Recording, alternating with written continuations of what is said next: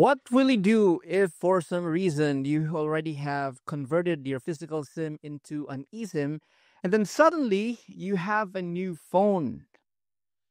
How are you going to transfer your eSIM to your new device? That's what we're going to talk about today. So if you want to know how you can transfer your eSIM to another device or to your new phone, new tablet, be sure to stick around.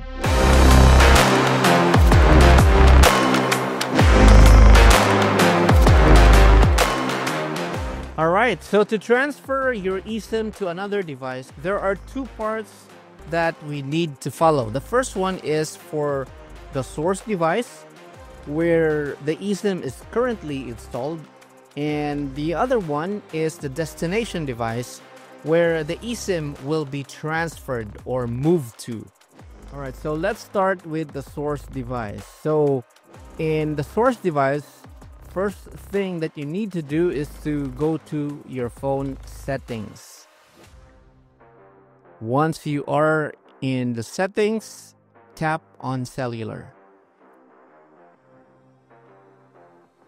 And from here, you will see the different SIM cards, and you just have to choose which eSIM you would like to move to your new device. So for this tutorial, remember that we're going to move TFC tutorial. So that's 8477, last four digits. Just tap on that SIM. And then scroll down to the bottom. And then tap on delete eSIM. So we basically need to remove this eSIM from this source device before we can install it to the other device or to the new device. So tap delete eSIM. You will have to confirm by tapping on delete eSIM one more time. So this is a prepaid eSIM, so we don't have any worries about canceling the plan or anything like that. We'll just go ahead and tap delete eSIM. Once you have completed the deletion of the eSIM, you will get a pop-up that says line is no longer available. And from the cellular setting, you will now see that the number that we deleted is now showing as no SIM. So that means we have successfully deleted the eSIM and it's now ready to be transferred to the new device.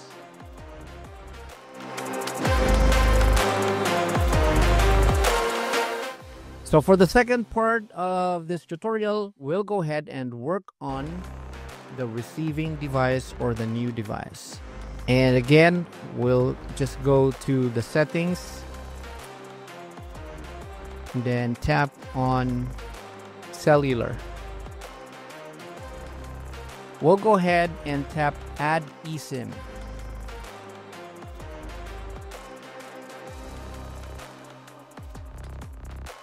And from here, we'll just go ahead and use QR code. Now, you might be asking why I'm using use QR code instead of transfer from nearby iPhone. Now, the reason for that one is because you can only transfer from nearby iPhone if you're using the same login information on the iOS device. So it has to be logged into the same iOS account or onto the same Apple account if you want to transfer from nearby iPhone. And since we're using different Apple account, so we'll go ahead and tap use QR code. We'll just go ahead and scan the QR code.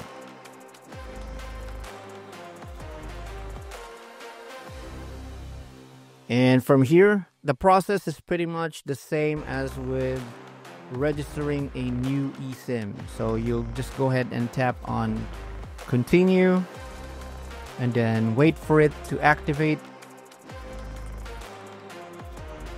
And then when it's activated, just tap on done. And from here, you just have to follow the on-screen dialog and you should be good to go. So again, this is for the 8477 eSIM. We'll go ahead and tap continue. and then just rename or give it a custom label. And for this one, it's TFC tutorial.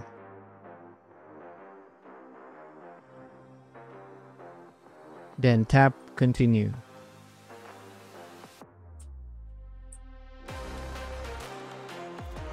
Then go ahead and just tap on done.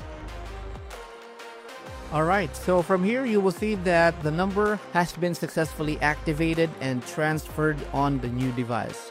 Now if you're asking, do I need to register the number? If you have already registered previously, and I assume you did, you don't have to go through re-registration of the number since you've already registered. That's just a one-time thing. So that's it. Alright, well that's it. Thank you so much for watching, and if you haven't subscribed to our channel, please don't forget to click on subscribe and turn on those notification bells. And if you have any clarifications about the installation or the activation, feel free to leave those in the comments, and again, I'll try my best to answer those questions as soon as I can, as soon as I see them or as soon as I can. Thank you for watching, and I hope you have a good one. I'll see you on the next video.